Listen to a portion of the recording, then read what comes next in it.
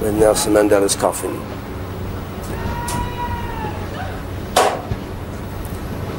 Vice Admiral of the Navy and Major Generals from the Army, from the Air Force. Escort the coffin.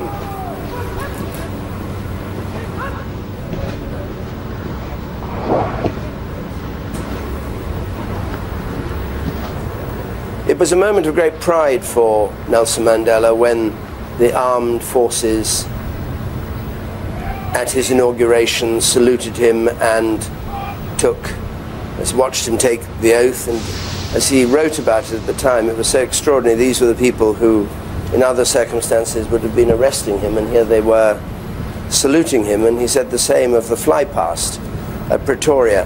And there's going to be a flypast here later on, after the burial, Commander-in-Chief there of the Defence Force. And there's going to be a flypast here.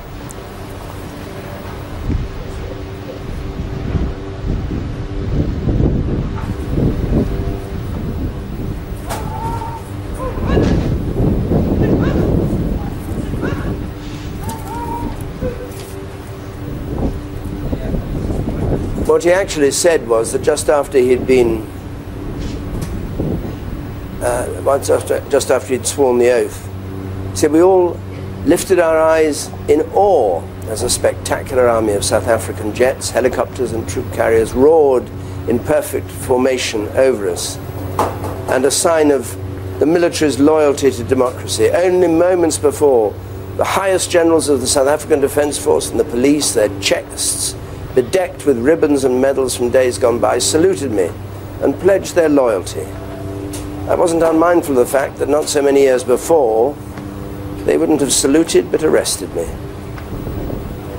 And now these same officers, many of them now, officers who've joined and risen through the ranks, who were members of Umkhonto we Sizwe, the military wing of the ANC, many black officers here, are supervising this movement of the coffin into the area where the gravesite is for the second part of the service, when the President and family are all seated there. And this rather delicate operation of sliding the coffin from the gun carriage is successfully carried out, and the bearers take it through into the gravesite itself.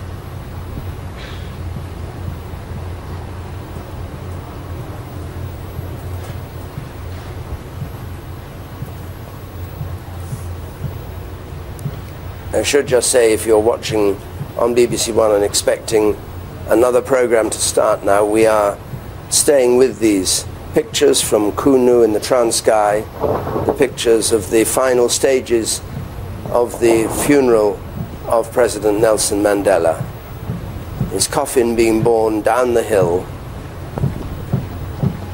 or down the slope, I should say, to where the gravesite is, where members of his family, senior members of the government, distinguished foreign visitors have all gathered for this part of the funeral and his actual burial in the ground that he wanted to be buried in, here on his own land in Kunu.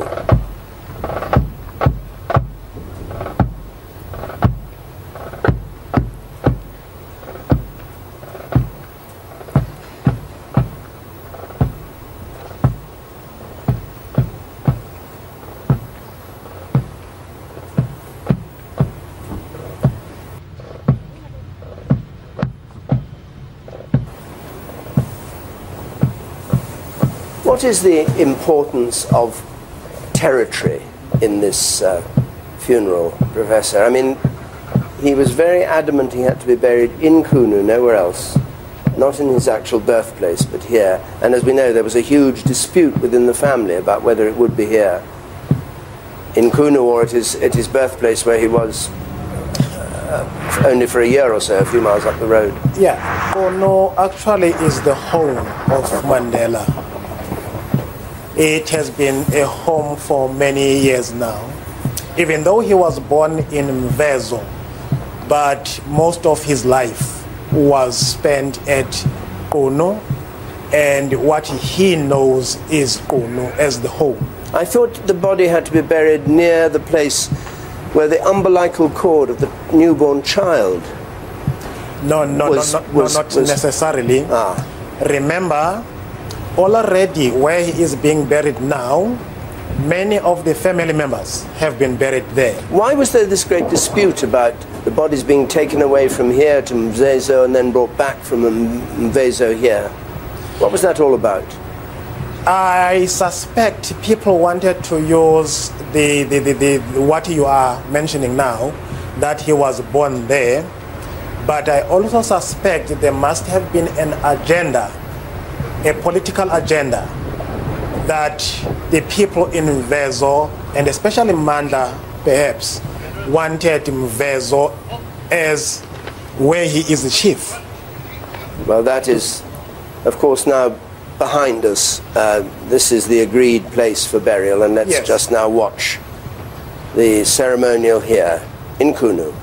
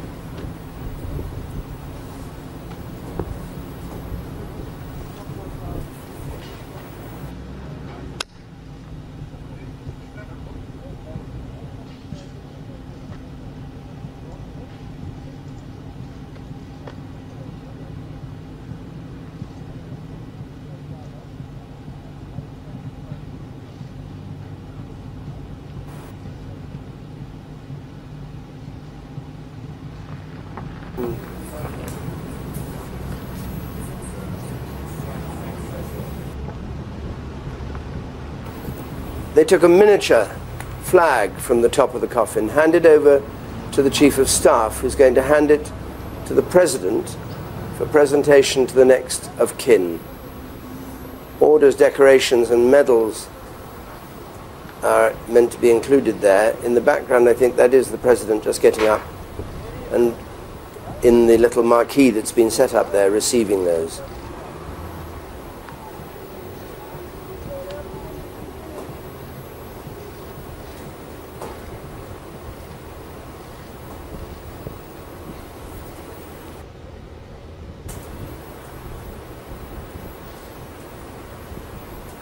Rasa Machel receiving the miniature flag then, and President Zuma resumes his seat.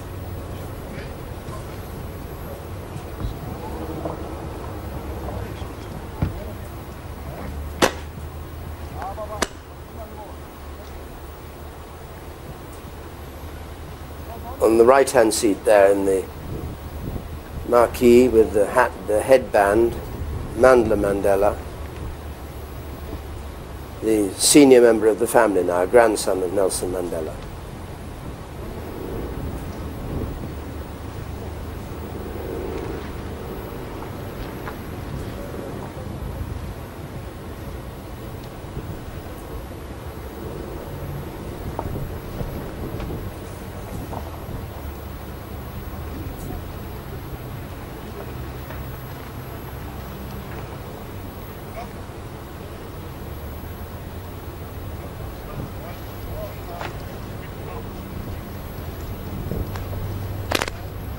The undraped coffin is now standing on that small catafalque, ready for the final ceremonies of the funeral to begin.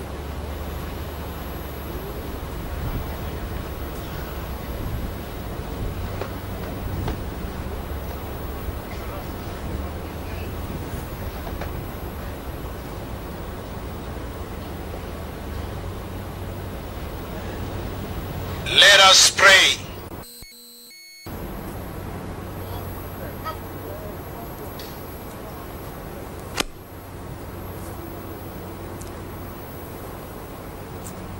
The Lord will find the kind of man He wants and make him ruler of His people.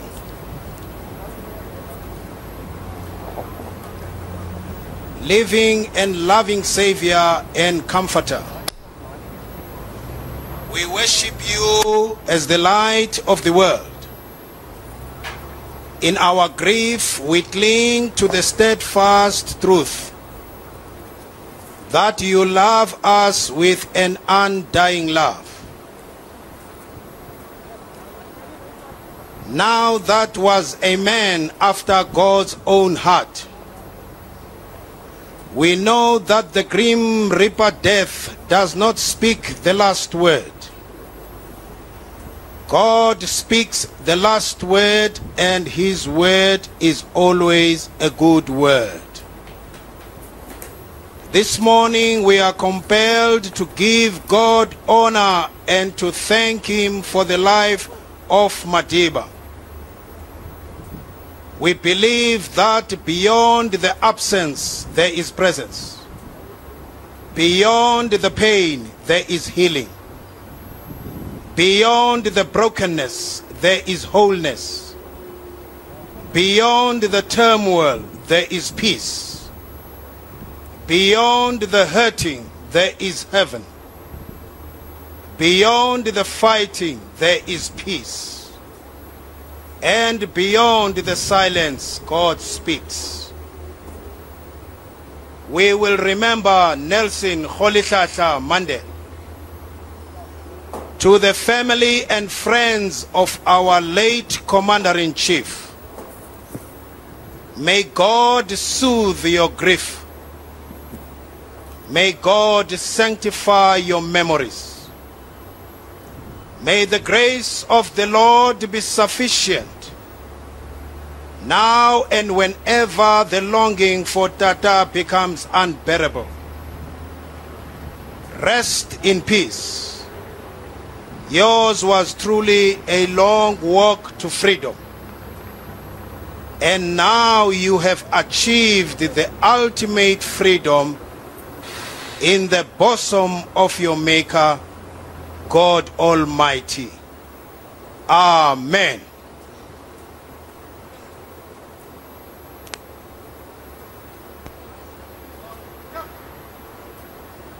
The military officers, senior officers, pallbearers, replacing their caps. The pallbearers who actually carry the coffin, having retired earlier, and these senior officers having taken their place, and now helicopters with the South African flag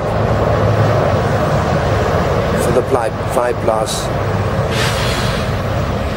over the grave site, much as he would have had at the time of his inauguration. Jets of South African Airways coming in, Jack Southern Air Force coming in from Pretoria here, flown in across. We saw them here an hour ago, streaming smoke as they come across Kunu.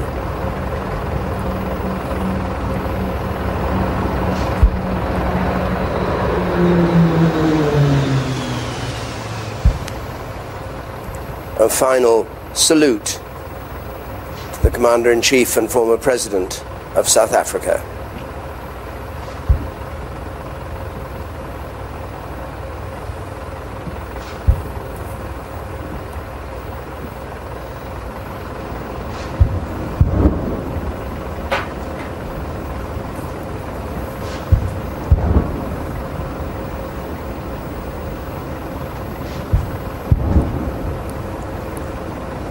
Sound of a 21-round salute at the same time as the fly past.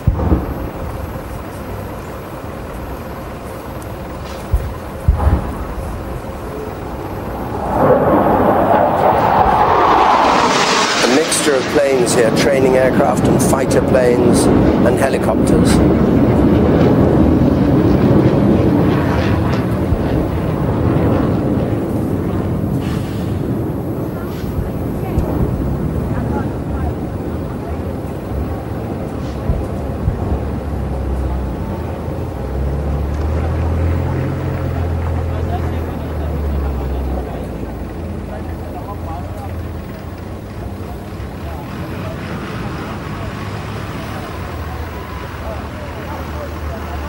And this is the place that they're flying over, where Nelson Mandela's body has finally been laid to rest on these hills in Kunu, just near the house that he built.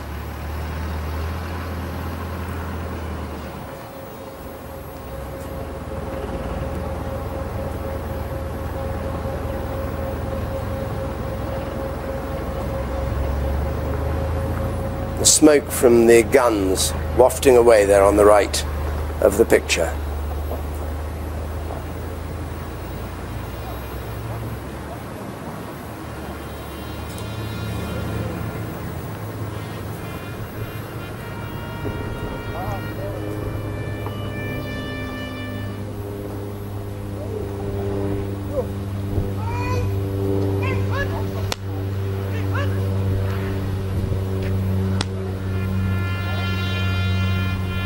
The sound of the last post.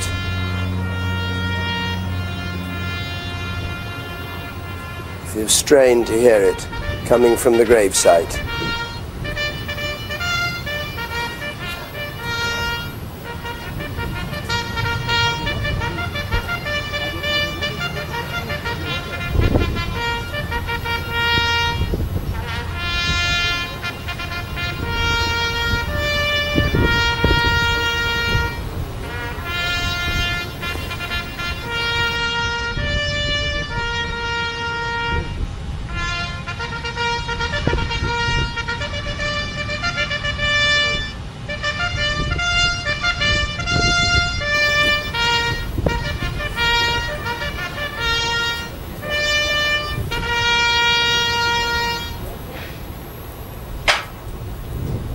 The last post followed by Rolihlahla, and the military pallbearers, the senior officers, will now salute and withdraw, and this has become a very private moment, and I think the cameras of the South African Broadcasting Corporation, which we've been using, have themselves withdrawn from the gravesite and have left this as a private moment for the family.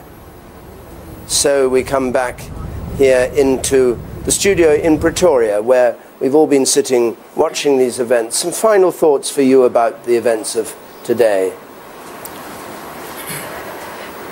A bit overwhelming, because one knew this had to come. But still, one raises a lot of questions. Where to from here? I'm optimistic, but I couldn't spell out why I'm optimistic. But also the fact that this ceremony did take place without any hitches. Yes, people spoke longer than we expected, but still by and large it was well done. Both the Defence Force and the Umkhonto veterans had their say. The flags were both the ANC flag, which was the Umkhonto one, as well as the national flag. So it was also symbolically very well managed. So I think, therefore, it's one of the reasons why one feels hopeful for the future. Is what? Is that it's still achieving a kind of inclusiveness? Yes, and that it was thought necessary, it was done, and there were no problems about the inclusiveness. Alibaka, what about you? For me, I think there are two factors. The one is that in 1995, when we won the Rugby World Cup, the togetherness, the unity, the camaraderie amongst all the peoples was unbelievable, unprecedented. And after that, gradually and slowly, it's moved apart. I mean, a year ago, this country was somewhat divided again. I think what's happened in the last 10 days, the unity's even been even greater than 1995. So the point one is that let's hope to God that this unity of all the different people can go forward. I think secondly, I think South Africa did Madiba so proud these past 10 days. And I think the world will acknowledge this. And I think we have another opportunity in this country because we have lost confidence with the international community. There can be no question about it. And I think there's an opportunity now for the leadership of government, the ANC, to take cognizance of what Madiba and his fellow comrades stood for, their integrity, their values, and what they fought for, and to take it up and raise the bar and restore confidence in this country with the international community. There's still a problem, isn't there, around the ANC itself and the arguments about it. I mean, not to do with Nelson Mandela, not to do with his period of presidency, but what's happened since. But I hope they fix on what's happened here. There's such a clear message to South Africans of seniority. It's like a cricket team. If your captain, your leader's good, it'll permeate through, and you probably have a very successful team. The country's no different. A successful country needs good governance, and it's got to start at the top. Professor, what's your feeling about today's events? And it seems as if the traditional Tembu ideas of how a funeral should be conducted have been rather pushed to one side by the grandeur and the scale of the state event. Yeah, I think there might have been negotiations between government and the chiefs to have the funeral done this way. And also, I think after the funeral, there's going to be a need for the Tembo chieftainship to come together with the government and decide if there are mistakes that were committed, how those can be solved peacefully going forward. We saw the coffin there. We didn't see it being lowered into the ground. You've talked earlier about the way that people talk to the body, talk to the spirit, I suppose. That's right. That will happen. I mean, our cameras won't be there, but that will be happening, will it, before the mortal remains are buried? It might happen as the coffin is going down, or it might also be that that opportunity was given already last night. So that's a possibility. Good. All right. Well, let's. Okay. No, go on. Sorry, I won't stop you. I was going to something else now. Okay, go to it quickly. Yes. I was going to say what the South Africans remain with now is a challenge to decide whether to uphold Nelson Mandela's values. When he was still alive, maybe it was easy to say we want to be like Mandela. And now he is no more. We remain behind. We need to decide whether we want to uphold those values or we just want to be reckless about our life in South Africa. So that is a big challenge that the South Africans remain with now at all levels, right from the government up to the lowest level in the country. And this will emerge over a year or two. I mean, there are elections here in a few months' time, aren't there? And maybe something will emerge from that. Yes, something might emerge from that. Something, especially if the leadership in the government do not become serious about the values of the ruling party. I mean the original values now that people like Mandela stood for. So you think the danger is, do you agree with this, that there's a real threat to that the values of the ANC are no longer coming through and need to be restated? They need to be restated, but they are coming through. At Mangaung, the conference resolution was to set up an integrity commission, which is tasked with this idea of ensuring the values. Also does an integrity commission get rid of corruption at local level, families being supported by ANC members, mayors of cities giving... The point is, this is limited. It's not everything we want. But it is looking now at people who have disgraced the values of the ANC, people who have gone contrary to the values. So the Commission does look at those cases. Some of them will be public quite soon or near future, but it is existing. So at least that marks a step of recognition by the leadership that that's the way we need to go. Dr. Dimwala, extraordinary events at 6:40 tonight, 20 to 7 on BBC 2. But otherwise, from here in Pretoria, an extraordinary send-off, a powerful send-off for a great man ends, not just here today in Kunu, before that in Pretoria with the ANC rally, the lying in state, the memorial event in the Soweto football stadium. Everyone from statesmen to people watching in the crowd have tried to find the words to describe their feelings about Nelson Mandela, their affection for his warmth and sparkle, their admiration for his stoicism, pride in the courage and steadfastness that he's shown, and their determination not to let his vision die. His is a story that's going to take its place among the great legends of our time, a story so extraordinary that in 100 years and 100 years more, people will still say, what a man. From Pretoria, goodbye.